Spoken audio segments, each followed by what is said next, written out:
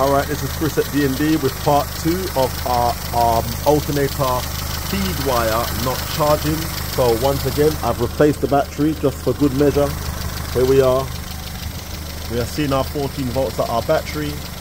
Alright, now we're going to go straight down to our alternator wire that I've repaired. Well, I've cleaned. There we are. 14 volts at our alternator. Alright, I can put it anywhere now and it's cleaned. Now, to be fair with you, I thought the best thing to do was clean it up and put it back. And yeah, I did it and it worked. So we don't need an alternator. Our alternator is charging now. I'm happy with it. I hope you guys are happy with it. Please like, share and subscribe for more of these videos. D&D Auto Electrics, this is the workshop, 466 Andre Street. All we do is car electronics. And yeah, we specialize in measuring and testing. We don't just change parts, we try to work our way around and get through this electrical conundrum that we sometimes find ourselves in. Alright guys, that's your lot.